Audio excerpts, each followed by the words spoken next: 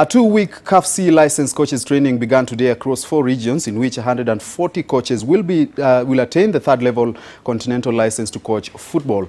The training, organized by the Football Kenya Federation, will see local coaches trained in Nairobi, Coast, Nyanza and Western regions.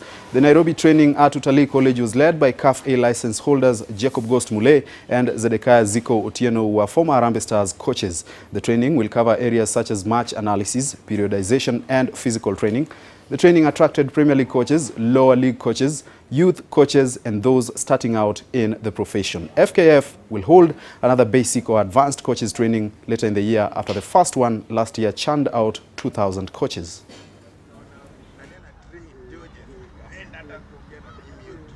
Our main problem as a country was coaches' education, and now that the new federation is very serious, is taking it very serious in terms of training coaches, I think very soon our problem will be gone. We are sure we are going to learn something new.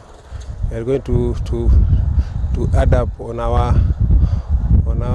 what we have. We all assume we know football until we come to such courses. I happened to do another course which was a basic and advanced a few years ago, and before then I thought I knew football, but then I came to that course and knew that there was a lot that I didn't know out there.